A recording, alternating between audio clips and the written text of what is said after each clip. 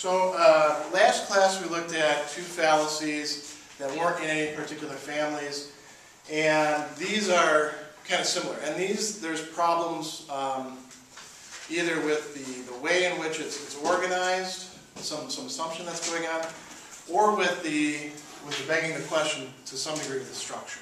And I think that you guys may have become accustomed to hearing this term begging the question. Somebody's begging a particular question. And it gets misused a little bit in our contemporary culture, so I'm going to clue you into that. But before that, we're going to talk about misplacing the burden of proof and a fallacy that goes along with it. Your book doesn't do a very good job of highlighting the name of this fallacy, but the name is actually the appeal to ignorance. And that has to do with misplacing the burden of proof. Sometimes it's also called the argument from ignorance, or the argumentum ad ignorantium, which actually would be literally the argument to ignorance. But in any case,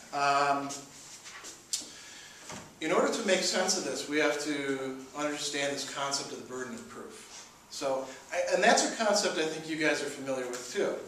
When you say that the burden of proof lies on somebody, what do you mean?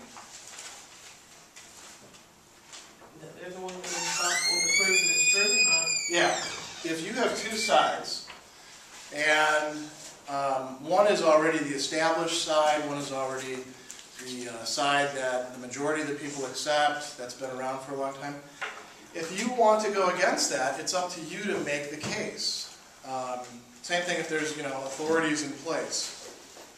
When you were a kid and you thought that something was going to be a good idea for you to buy, like say candy or a new toy or things like that, your parents might have said, yeah, shut up, quit bugging me, here's some money, go buy it, right? There wasn't any actual argument. But your parents might have also said, well, yeah, I'll consider buying it. Why should I? Well, what they're doing there is they're saying the burden of proof is on you to make the case why you ought to have that particular candy. Well, this candy is in the form of a whistle. It'll be two things in one. So it'll be sweet, and I'll get to, make a lot of racket. Your parents might not buy it for you just for that particular reason, right? Same thing when it comes to controversial issues. Now, it could be that there's the default position, the position that we ought to be in, is one that's not committed to either side. If you think about it when it comes to political issues, I would be willing to bet that most of you line up on one side or the other. You're either fairly conservative or you're fairly liberal. You either support the Republican Party or you support the Democratic Party. And there may be some inconsistencies or contradictions there. If you're actually, say, conservative on things like abortion and you're supporting the Democratic Party, you got a problem there, right? Or if you're pretty liberal on, say, gay rights and you're supporting the Republican Party, you got a problem there too, right? But for the most part, most people have some sort of leaning. Now, what does that mean? That means that one side, at least with you, and people that you associate with that see things the way you do, one side already can count on you believing them. They don't have to meet the burden of proof. The other side, you're very likely to demand a higher degree of certainty, stronger arguments before you're going to listen to their positions. So if you're already strongly anti-abortion, if somebody wants to make the case that abortion should be legal, then you're going to demand more proof of them than you will on the other side. Where are we as a nation? Do we have one leaning or the other? It's more or less 50-50, isn't it? The last elections have been pretty close. Obama actually did pretty good with the electoral votes this last election. When it came to the popular vote, he didn't actually, he didn't do the grand slam. And it didn't really have to do quite so much with him. It has to do with these platforms. there are some fairly opposed ways of seeing things, you know, the liberals and conservatives.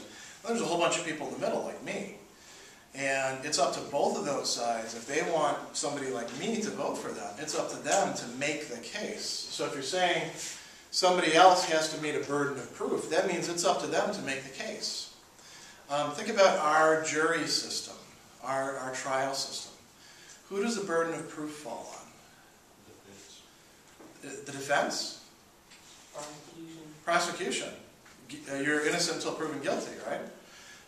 What that means is you have what's called a presumption of innocence. That means that the burden of proof, burden of proof,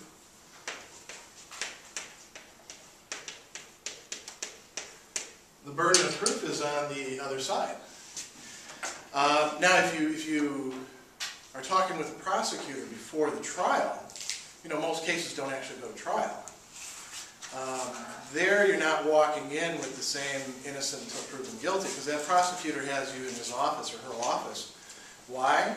Because they think you're guilty, right? So they're already presuming that you are. And if you want them to drop the charges, who's it up to make that case? You. Yeah, it's, well, you or your defense attorney, right? Or it could be your parents if you're underage. But once you actually go into that courtroom, the way our jury system works, and the way it works in England and other countries whose laws are descended from English common law, is the burden of proof lies on the prosecutor. And if they don't meet that, then the person goes free. It's kind of interesting. You know, in Scotland, they actually have 3 different verdicts. We have 2, right? Innocent, guilty. The Scots actually have a 3rd verdict, which is not proven guilty. And they give this to people where they think they actually are guilty, but the burden of proof just hasn't been met. You know, they're not saying the person is innocent. They're not clearing him entirely or her entirely. But they're saying, yeah, we just haven't met the burden of proof. It's the same way with theories. If you bring forth a new scientific theory, burden of proof is on you, right? If you want to change things, for instance, a long time ago, there was a guy named Louis Pasteur. Does anyone remember? I brought this up a couple of classes ago, what this guy was responsible for? Yeah. Wasn't he like some scientist? Mm-hmm. He's a French guy, French scientist. What did he not necessarily come up with, but prove to be correct? I'll give you a hint. This is kind of related to it. Pasteurized milk, pasteurized things come from Louis Pasteur. What's up? Cheese. He proved cheese. Cheese isn't really something you prove, now is it? Cheese is often made with pasteurized milk. Yeah. Well, I mean, he's right. I mean, you use pasteurized milk. What is pasteurization? Any of you know what it is offhand? Any of you ever been to a dairy farm or anything like that? You should go. Big operations, interesting stuff. They take the milk and they heat it very quickly to a very high temperature, and then they bring it back down again. What are they trying to kill? Bacteria, right. Now, up until the time of Louis Pasteur and doing his experiments, a lot of people, the scientific establishment, believed that it wasn't germs, it wasn't these little cells that they could observe through the microscope that caused disease. It was other things. And Louis Pasteur said, no, I think it's this. But it was up to him to make the case, and he did it successfully.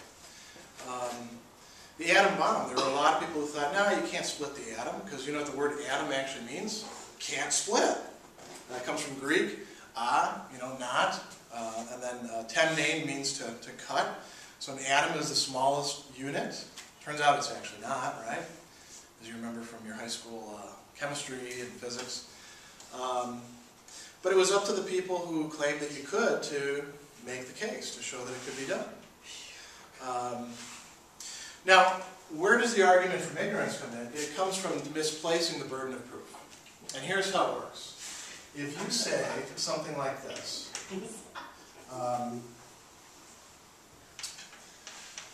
you haven't proven, or could be you don't know,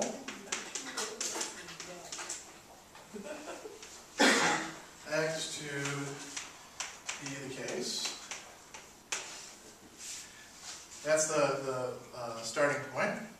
Therefore, X is not the case. And you can do this positively or you can do it negatively. You haven't proven or you don't know something to be the case, therefore the opposite is actually true. And you know that that's the case. So let's take an example. Because, well, let's see, we started out with about 25 students in the semester, and we're down to about 20 or so, 18. What happened to those other students? Well, they probably were taken by the CIA. That's why I think my enrollment is down in this class. You said the CIA? Yeah, or you know, we'll make it the FBI, anybody you like, right?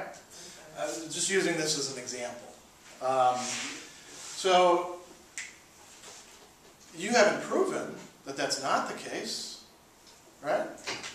I mean, you don't know whether the CIA took them or not. You haven't tracked those students down. So, it is the case. Well, there's something wrong there, isn't there? Yeah. So what's wrong there? Well, there's an assumption being made that it has to do with the burden of proof, that the burden of proof is on you. If I want to make claims about the CIA or the FBI or any other organization like that, I should have to prove it, shouldn't I? I mean, otherwise I can say anything I like, you know. Aliens are coming next week. Actually, all of you do have to show up for class when I'm away at a conference because an alien professor will come here. You haven't proven it's not true, right? So you better show up.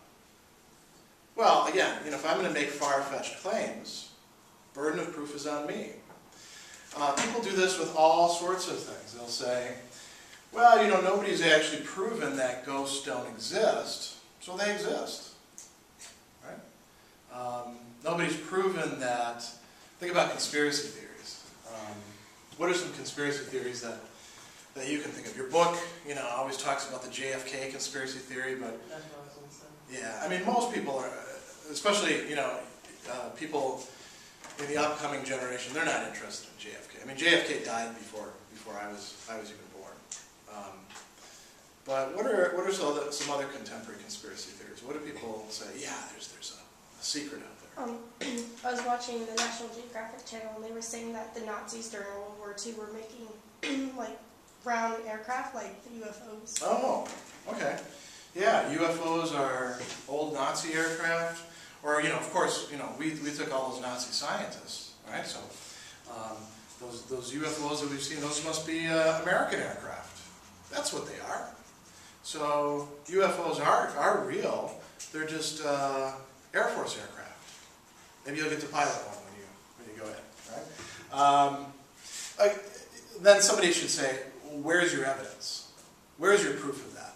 And if I just say, well, you know, you don't know that that's not the case, so it is the case, I'm committing the appeal to ignorance. And people do this with all sorts of other conspiracy theories. Oftentimes what they'll do when they have a conspiracy theory is there'll be layer on layer of layer of argument from ignorance. Let's take another conspiracy theory. What's something else that people talk about? Besides Tupac really being alive. Because that's one that's out there, right? What's a bigger one than that? Elvis is still alive? Yeah, besides celebrities being alive. September 11th. Yeah, September 11th. What are some of the conspiracy theories about that? It was planned. Right. 9/11 was an inside job carried out by the U.S. government in order to be able to make war on Islam, on the Arab states, you know, pick whatever you want, in order to pass the Patriot Act, in order to extend surveillance, all those sorts of things. Now, that's a fringe theory over here in the United States. That is actually a popular explanation for things in many countries worldwide. When polling companies have been going to some other countries and polling them to see what they actually think about this, there are some countries in which a large proportion of the people actually believe 9/11 was an inside job carried out by our government. Have any of you ever watched any of those shows or webcasts or things dealing with how 9/11 was actually an inside job? Any of those sort of things? Yeah, I think it's full crap. Well, put that aside for a moment. Have any of you seen those? Okay. Very often, here's the logic behind it. They'll say one of two things. It'll be, here's a claim, the planes, couldn't have caused that damage. It had to be done by explosives internally, and here's why. They'll give you something that looks fairly evidentiary, but then what happens if you question it? They can't back it up, they can't prove it. Yeah, sooner or later the proof gets displaced a while. And quite often when you're actually dealing with people like this, who are buying into conspiracy theories, one of the things that they will end up resorting to is saying, oh, they got to you. That's why you believe it. You're blinded by propaganda. And again, if they want to make claims like that, burden of proof is on them. Because it goes against, think about where our burden of proof actually comes from. It comes from our background knowledge, which is generally reliable. It comes from experts that we trust, who are generally reliable. And we go with the mainstream of the experts, not just the fringe expert that we want to hear from. I'll talk about some other ones like that in a moment. That's where our understanding of who the burden of proof lies on comes from. What else do people have conspiracy theories about? Well, Easter's coming up. And what does that mean as far as TV goes? As far as TV goes? Yeah, like on the Discovery Channel, the Learning Channel, probably ABC will have a special. They're going to have all sorts of specials, and they're going to have some biblical scholars on there. And what they're not going to tell you is that most of these people that they're going to be interviewing are going to be, they're going to have academic positions, and they're going to have written books, but they're going to be considered to be out of the mainstream. And there was actually an important find just recently. I don't know if any of you guys have been following this. They found these lead codices. A codex is a book, a little book. And these were supposed to revolutionize our understanding of early Christianity, because these may be Christian writings earlier than the letters of St. Paul. And, I've seen a lot of these things come up over the years, because I taught religious studies, and I've developed a certain kind of skepticism towards these. I expect the burden of proof to be on those who are actually saying, yes, this is material that's going to totally change our view of early Christianity. Hey, if you want to make a claim like that, you got to have some real evidence. At first you got to translate the stuff. You got to actually put it out there publicly for other people to see. You got to be sure the translations are actually good translations. Sometimes they're not. And then you have to actually make a case why any of that's relevant to the 2 billion Christians in the world today. And is that what happens on these, 1 hour, the real Jesus kind of specials? No, they put some person on and they say things like, well, we've got these source texts, these extra-canonical Gospels, and they might actually tell us this and this and this. Therefore, this is the case. And then they don't actually even give you an opportunity to say, whoa, wait a second. Where's your actual proof? Because it's a TV show. So it's not interactive. Let's say it was interactive. They could just say, well, you haven't proven that not to be the case, so we're going to assume that it is the case. And again, what is that? That's misplacing the burden of proof. Now, there are some things, this is the last point that I'm going to make about the argument from ignorance, there are some things that just cannot be decided in the ways that people often like to do. I'll give you one great example from theology or philosophy of religion.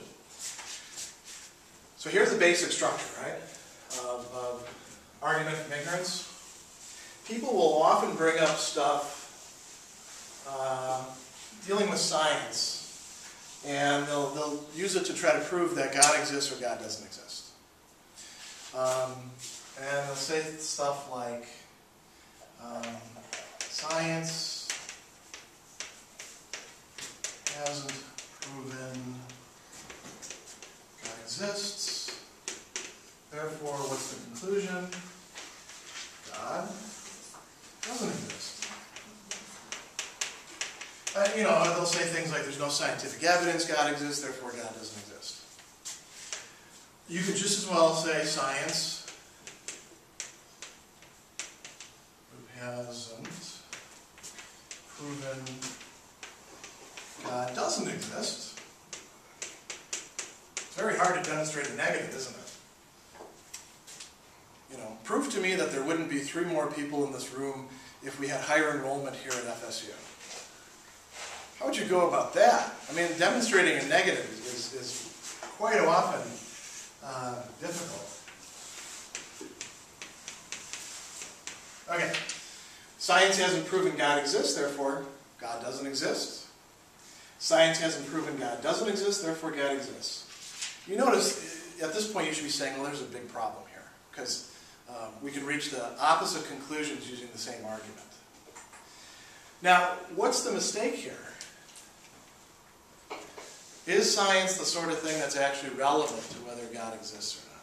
I mean, think about traditional conceptions of God. Not some, like God as an alien force or things like that. But God as, traditional Jews, Christians, Muslims conceive of him or it as something transcendent to the world, creative of everything, omniscient, omnipotent, all those other things. Okay, is that the sort of thing that you would be able to observe using the means, instruments, etc. of science? No, because science has to do with the phenomenal world. Science has to do with the world we can observe and measure. And if you can't observe and measure it, then science isn't able to work with it. Actually, there's a lot of things within this world, this physical world, that science is not equipped to handle. That's why psychology is such an inexact science. Because when you actually get down to it, the stuff that you can measure is usually not very important. And the stuff that you can measure, or the stuff that you can't measure, turns out to be really central, right? Measure my love for my kids. Kind of tough to do, isn't it? You can make a questionnaire, but that doesn't actually get at very much.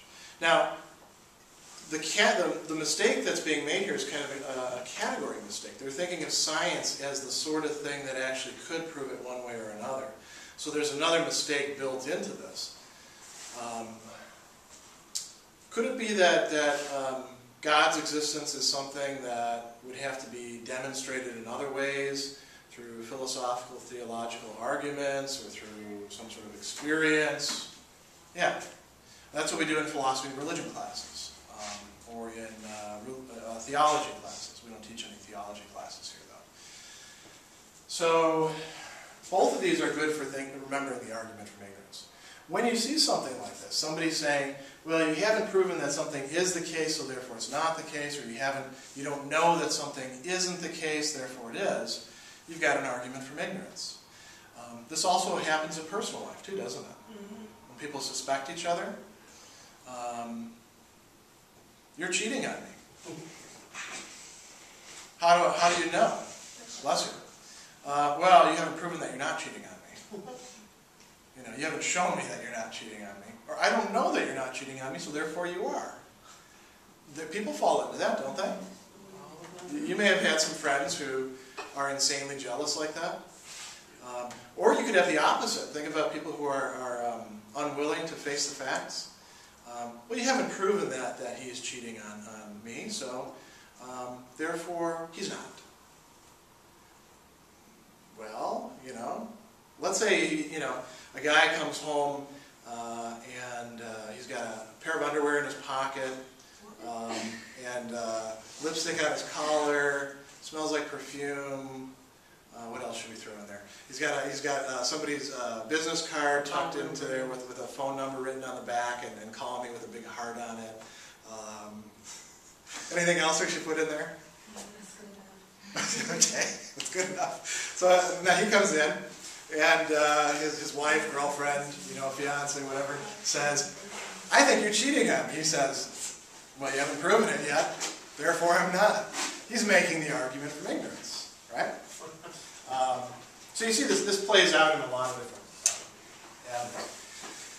Now, the next fallacy is something a little bit different. And this one's called begging the question.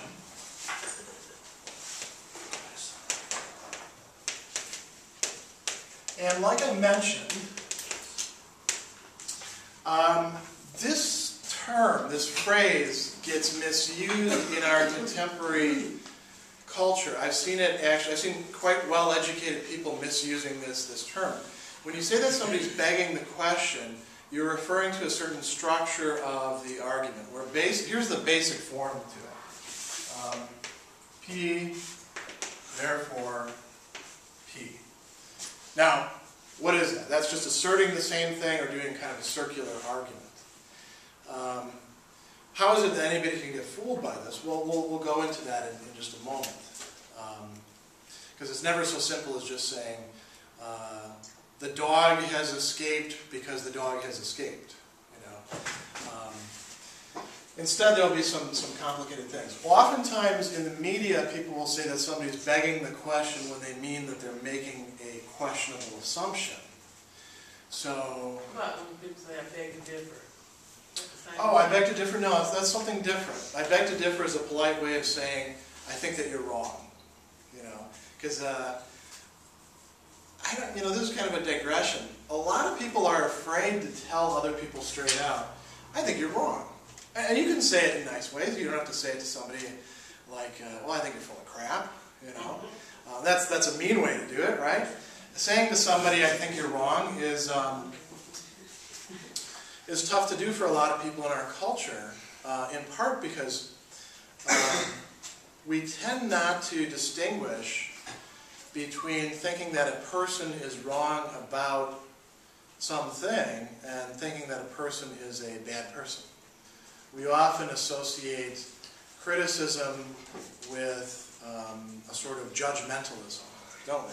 So, and I think your elementary and middle and high school teachers, in a lot of cases, probably didn't do you any favors by telling you, don't be judgmental, you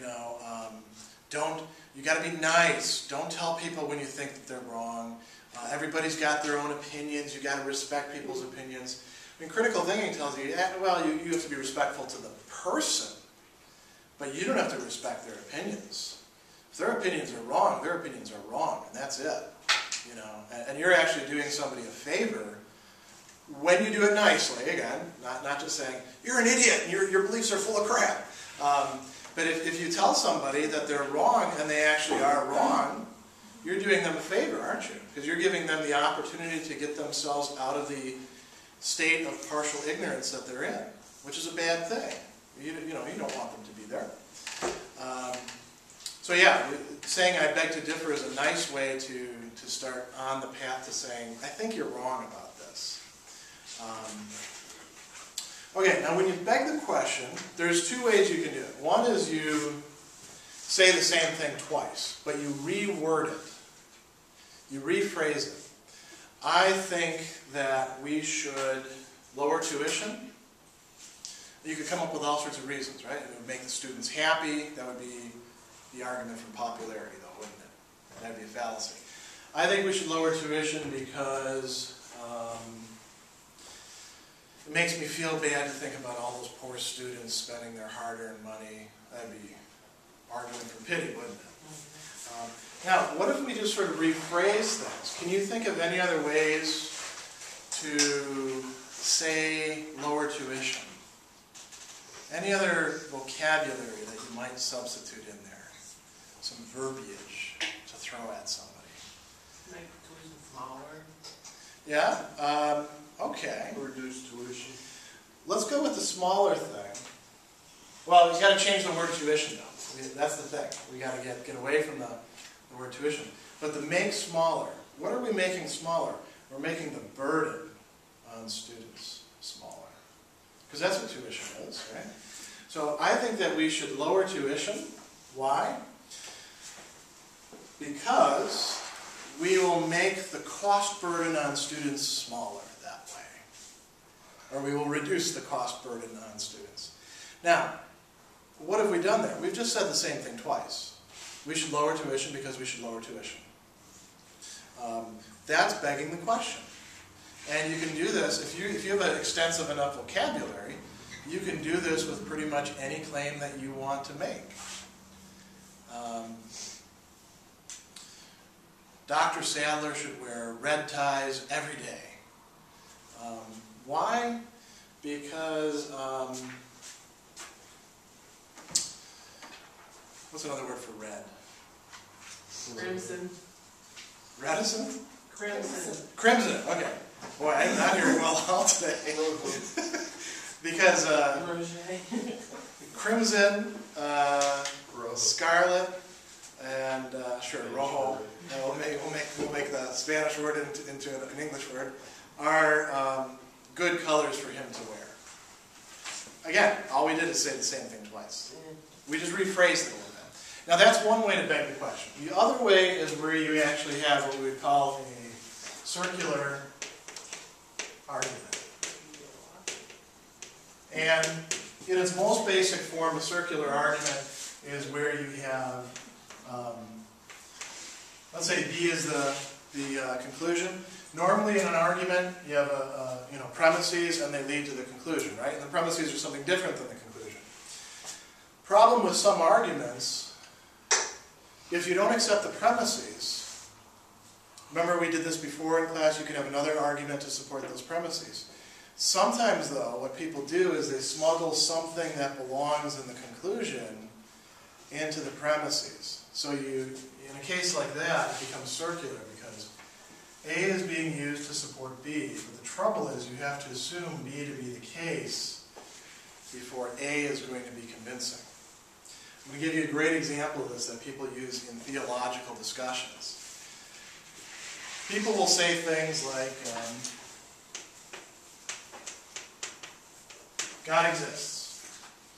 And instead of providing some sort of philosophical argument like, well, look around, there's a whole created world, where did this come from? Could it have come from nothing? Well, nothing comes from nothing, therefore we have to trace it back through all these causes, and there must be some primal cause. That's a philosophical argument that Thomas Aquinas made. That's actually pushing it back further and further, and you could unpack it, and that's, again, what we do in philosophy of religion. A lot of times when people say, God exists, well, why? Because the Bible says so. Right? Now, is that going to be convincing to somebody who's not already a believer, not just that God exists, but in a whole bunch of other assumptions? Probably not. I mean, that will work in certain communities, but that's because they're already making certain assumptions. One of those assumptions is that the Bible, if the Bible says something, then it's true, right? And what are they using usually to back that up? Well, who wrote the Bible? And I'm not writing everything down here, but who presumably is responsible for the Bible and its truthfulness? God! Right, because if it's just written by human beings, then, well, human beings have a tendency to stretch the truth, to make up stuff, don't they? Yeah, I mean, think of all the lies that we've told as kids. I don't know about you, but I told a lot of lies and made up a lot of stuff because that's the nature of children. Sometimes they're not responsible because they have trouble separating their imaginary world from the real world. And part of being an adult is being able to distinguish those, right? Okay, now, could it be true that God exists? Yeah. Could you come up with other arguments for God's existence, other premises? Sure. Could it be true that the Bible, well, we know that the Bible says that God exists because it's actually in the Bible. Could it be true that if something's in the Bible, it's true? Sure. Could we produce arguments for that? Yeah, people have produced arguments for that. I mean, they may not be ultimately convincing to everybody, but you can do that. What's wrong with this is not the assertions themselves, it's the fact that there's a circular structure here. You're not actually proving anything. It's, you know, sort of like the chicken and the egg, right? First you have to have the chicken to get the egg, but you have to have the egg to get the chicken. This sort of thing will never actually get off the ground. So that's begging the question. What is it begging? It's begging for precisely what you put into the premises that you took from the conclusion. And if somebody doesn't already accept some of these premises, you're never actually going to get off the ground. Let's say we put aside theological arguments. A lot of political and policy arguments are based on that. What are some of the big issues that are out there right now we can make circular arguments about? What are people debating about? Healthcare. Okay, yeah. The two sides are basically saying, if you really boiled their doctrines down, the one side that wants to have universal health care is saying everybody has a right to health care, and we ought to do that. And the other side is saying something along the lines of, it's going to cost too much, it's going to be inefficient, we should have a free market, right? Which of those sides do you want to make a circular argument for? Everybody deserves it. Everybody deserves health care, okay.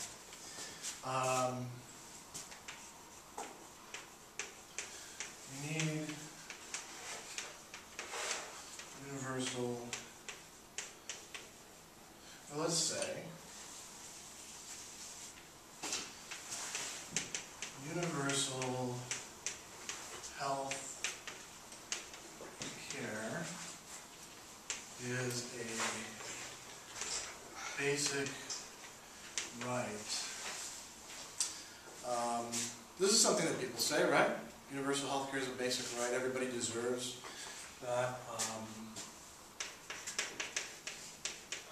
Everyone deserves to be taken care of by the government. This is where a lot of the disagreements come in, isn't it? For some of the people, it's not an issue about whether you should treat people or not. It's a question about who should be doing the treating. Should it be the government that's in charge of that? Should it be the free market? You know, should people be allowed to choose, or should they be put into one big plan? These are the sort of things that are being debated. Everyone deserves to be taken care of by the government. Therefore, universal health care is a basic right, or go the other way. Here's another side we're dealing with begging the question. You can take either one of these and use them to support each other, couldn't you? Because you're making the same basic assumptions. Universal health care is a basic right. If something is a basic right, then what are you saying? Well, somebody should provide it. And if it's, you know, if it's universal, and it's fundamental, who provides most of our rights? Government, right. I mean, I don't make my own roads. I suppose I could if I bought a tract of land and decided to develop it, you know. But it's usually the government that does that, isn't it? Who educates my children? Actually, that's kind of a misnomer, because I have my kids in a parochial school, but for the most part, government does, right? Local and state and federal. Who protects us from enemies, foreign and domestic, you know, the military forces, and where'd those come from? The government, right? We don't get together and say, well, I think we need an army. Let's hire a bunch of people like some mercenaries, and they'll protect us. Well, we could, I suppose. I mean, the government would shut us down pretty quick if we did. But yeah, so if you're saying that something is a basic right, and you're already assuming that, well, if something's a basic right, the government ought to provide it, of course you're going to think this. And if you think that everyone deserves to be taken care of by the government, well, of course you're going to think this. It's a fairly circular argument. Could you provide reasons why everybody deserves to be taken care of by the government that don't depend on things like this? You probably could find some arguments, right? This argument by itself isn't going to do it. And what happens a lot in these political talk shows also in op-ed pieces and in these political discussions, people make circular arguments. And circular arguments are great for convincing people that are already convinced. They're not very good for reaching your opponents. And if you think about the nature and the function of argument, why do we make arguments? Just to hear ourselves talk? Some of us probably like to make arguments just, because we like to chatter and we like when people say, "Yay, good job," right? But why do we really have to make arguments? When do you make arguments? I'm trying to prove something. When you're trying to prove something, and so who do you try to prove things to? Other people. Right, other people, but all other people? People you want to, or that you feel are important to. People who you feel are important, right? But if they already see things your way, do you make an argument to them? You just say, "No, let's do this." You make arguments to people who don't already agree with you. And if you make circular arguments, you're already assuming some things that your audience won't find acceptable.